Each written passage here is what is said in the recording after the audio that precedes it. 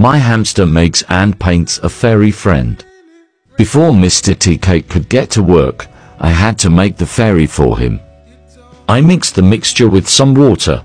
Then I poured it onto the mold he picked earlier. I then left it to dry. Then we continued with it the next day. Time for Mr. Teacake to get involved. He came over to pick the paints he will be using.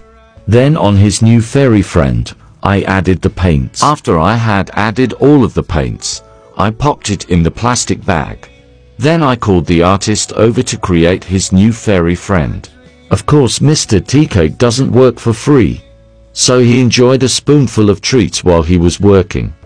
Eating is definitely his favorite part of his job. And just like that, Mr. Teacake created his new fairy friend. I love my new friend! How did Mr. Teacake do at making his new friend?